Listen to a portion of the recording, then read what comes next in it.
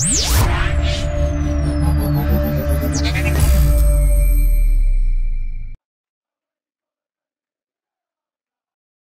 Rovers Chat YouTube channel is proudly sponsored by 6yardsout.com. They've got retro football from every era with mugs, phone cases and much more. They also have plenty of Rovers goods including apparel with the famous 94-95 season and this season's kit. Check them out using the link in the description below.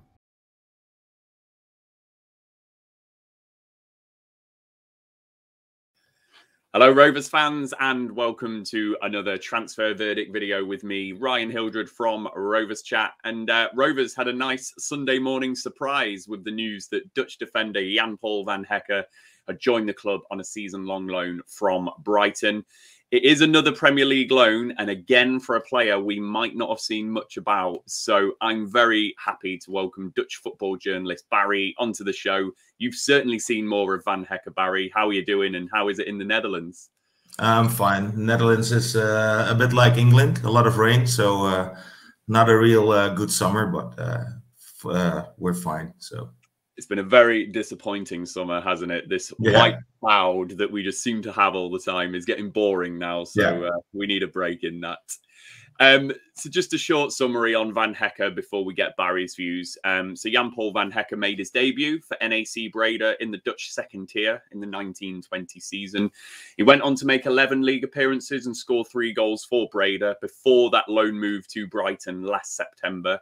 He was immediately loaned back to Heerenveen in the Dutch Eredivisie last season, and he made 28 appearances, scoring 1 goal as Heerenveen came 12th. He's back at Brighton now, 21 years old. He obviously continues his progression into the Championship with Rovers, and I'm sure Brighton are looking forward to seeing how he does in the Championship up close. So, Barry, first and foremost, we're really hoping that you're just going to be able to tell us what type of player Van HECKE is, because I've seen descriptions such as no nonsense and comfortable on the ball. So what sort of centre-back is he, and who does he compare to? Ooh, compare. I compared him to some Brighton defenders because he was getting over there this summer. And then, if you look at someone like Duffy, there's a difference in body because he's only 21 years old. I think he's working on his body, but he's a rather tall guy, comfortable on the ball, very good passing into the midfield or the forwards, and he's a winner. That's the reason he became a professional footballer, I think, because he played in our region in Zeeland, it's called, at a local. How do you say it? Football. I don't know the exact academy, football academy. Yeah. And then, no, there weren't a lot of people that were thinking that at 17 he was going to be professional. But then his old coach played for NAC Breda. He knew the coach of their under 19. They got in contact. He asked them, do you know some players from Zeeland we can use? And that's how they got that Jan-Paul and a couple of other guys. And then he went to NAC, and in the under 19 they did really, really well. They got into the final stages with the under 19s of Ajax, Feyenoord, PSV. Well, that wasn't something that NAC Breda did every year. So he played very well. He got a contract, went to the first team, but then it looked like his progression was stopped a little bit because they had a rather old coach that wanted to play with, how do you say, more experienced players. And in August, I was in the stadium. He made his debut as a substitute. But after that game, it lasted really long before he got minutes again.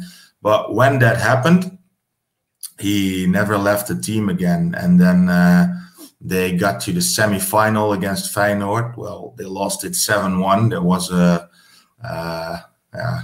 big disappointment.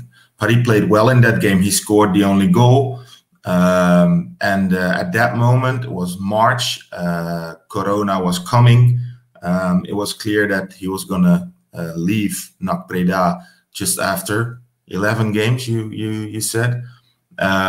So that then Brighton came, and also Monaco wanted to have him, but they wanted to put him at Cercle Brugge, and he didn't want that because well, he's a guy that wants to decide, or at least talk to other people before they make a decision. And this was like, yeah, you go to Monaco and then you go to Cercle Brugge, and he didn't want that. So he went to Brighton, and it was not his dream club. I don't think he had a Brighton pajamas when he was young, but it was England, and his family, they love English football.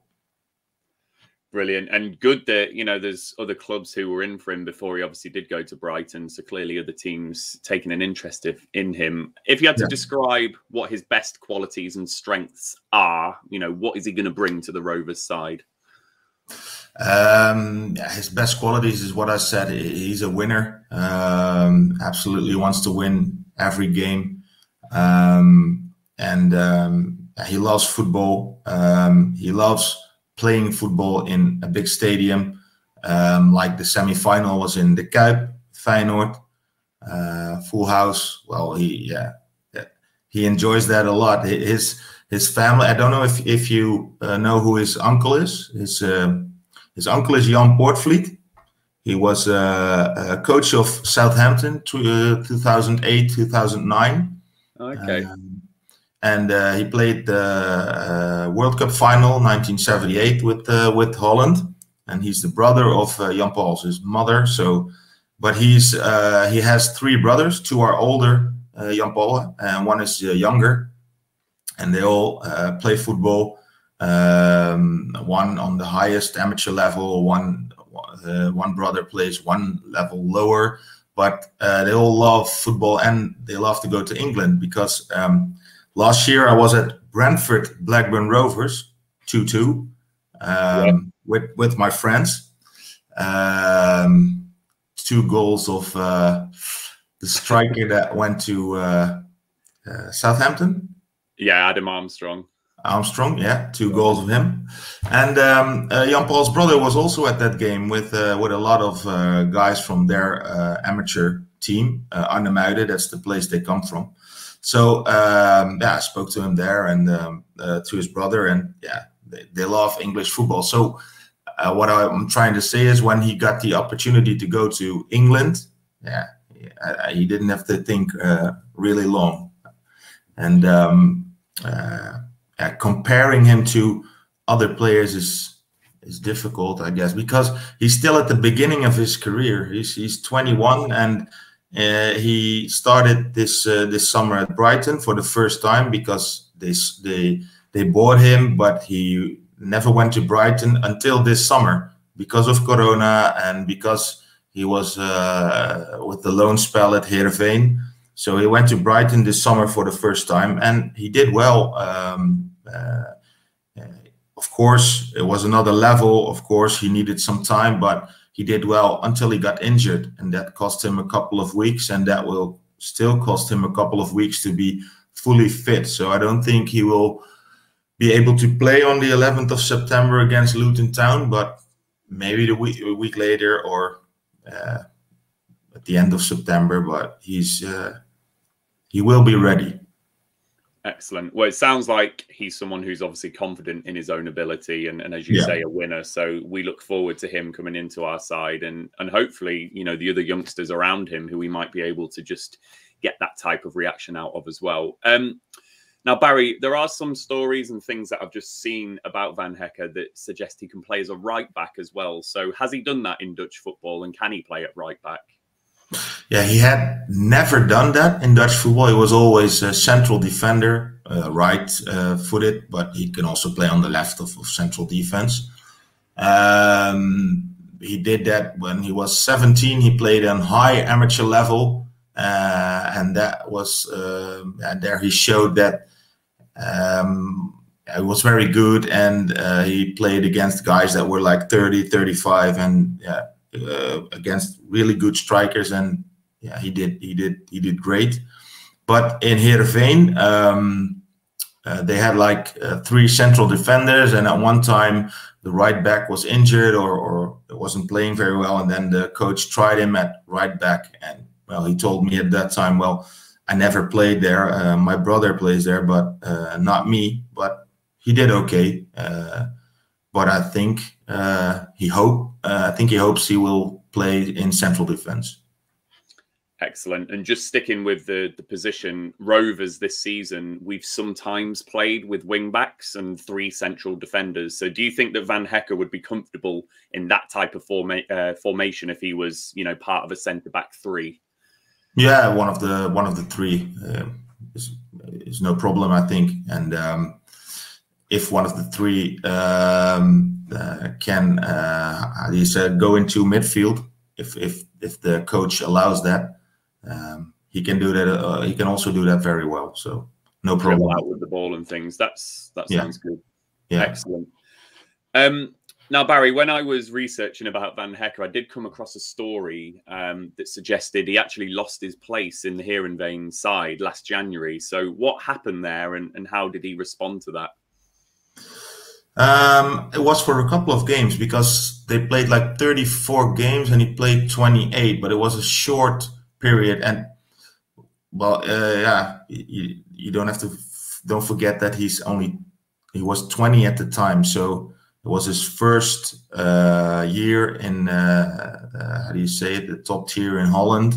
So yeah, I think he had a small injury, then came back, but the team was okay. Had to wait for a couple of weeks, but then he started playing again. So excellent.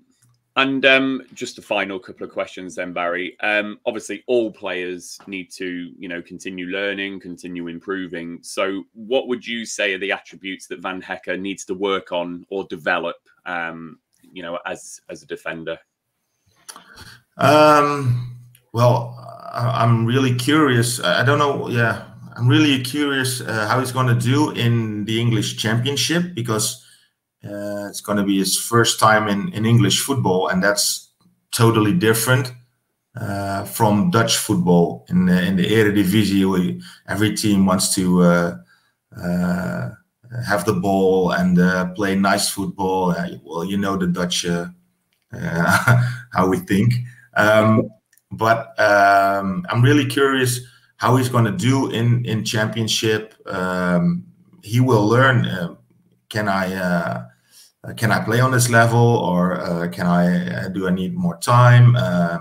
Can I go back to Brighton and be a serious option for the coach? Yeah, we're going to see in the next few months. But I'm sure of one thing, and that's he's going to do everything he can when he's fit to do as good as he can, because he's I know I had contact with him yesterday, and like Blackburn Rovers, yeah, he said it on the website, but it is true. He's from 1989, so 3 years after you were champions of England, but he knows a lot of history of Blackburn Rovers, because well, with his brothers, with his father, they were always watching Match of the Day, and yeah, he knows the history of the club. So I think for him it's a very good year to learn a lot, but also he's proud to play for such a club with a big history. And that's good. And certainly our manager, Tony Mowbray, you know, he does like to pick characters that, you know, he knows are going to work hard. He knows are going to identify with the club. So that's reassuring that obviously Jan Paul has done his kind of homework, if you want to call it that, on Rovers, and understands what it means. Just one question on something you said, Barry. Obviously in Dutch football, with people playing football all of the time, and as you say, in the Championship, some teams do like to hit it long. Some teams do like to play a bit more ugly. if it was a Tuesday night game in England with the rain coming down where we have to roll our sleeves up and get dirty, would Van Hecke rise to that challenge? And will he be heading the ball away? Will he be getting stuck in? Will he be getting the challenges in that sense? Yeah, absolutely. And I think with a big smile on his face. Because a rainy Tuesday evening, yeah, he likes that. Excellent. And then just the final question then, Barry, you know, having seen him perform in the Eredivisie, and obviously with this move now to the Championship, how do you think he's going to do with Rovers? Do you fancy him to do well? I hope so. Yeah, I don't know everything about Blackburn Rovers or everything about the Championship, so I can't say if he's going to do well. I hope he's going to do well, and as I said, I think he will do everything to play as best as he can for Blackburn Rovers. So I hope you enjoy it as a fan. And what I saw is that it's a very young team. Yeah. Why is that? We've had a bit of a transition. So with some of our older players, their contracts have ended and we've not renewed them. We've promoted a lot of people up from our academy now, and we don't have a lot of money to spend. So our squad is actually quite small. So that's kind of just led to a lower average age. You know, we've got a lot of players, 21, 22, 23, that kind of age. And obviously bringing these people in on loan who are the same age as well, that obviously just reinforces that. Yeah. And who's the striker? So we're waiting for that one. We're waiting to see if we are going to replace Adam Armstrong. There are rumours of a loan move for Michael Obafemi from Southampton. But at the moment, it's Sam Gallagher and Brereton Diaz. So they're the two who are the main strikers. Okay. So there we go. We'll see how we do. Barry, I just want to thank you for giving the views on Jan-Paul Van Hecke. As I say, not many of us have seen him play at all. So your insight has been brilliant. I'm really interested to see that physical side that you were talking about. If he is a winner, if he is going to roll his sleeves up and get stuck in, I think Rovers fans are going to like that because there are some Championship teams that do put you under a lot of pressure. And if Van Hecke can slot into that defence or come into a central three, it sounds like Mowbray has really researched Van Hecke and seen that he is a character that will fit into our squad. So looks like another good Premier League loan signing for Rovers. You know, we are realistic about the fact that this is all we can do in the transfer market at the moment. So hopefully we've caught Van Hecke at a really good time in his career and he can come in, play well in the Championship and obviously do well for Rovers. So yeah, Barry, thank you for giving up your time on this Monday morning / afternoon. And I'll say goodbye to you. Okay, it was a pleasure. I hope to see you in Blackburn. Absolutely. Thank you. And Rovers fans, as ever, please give this video a like. Please subscribe to our YouTube channel. And please look out for all of our content over the international break as we will keep filling you with all that content until we get to that Luton Town game on September the 11th. Until then, we will see you later. Thank you, Barry. See you later.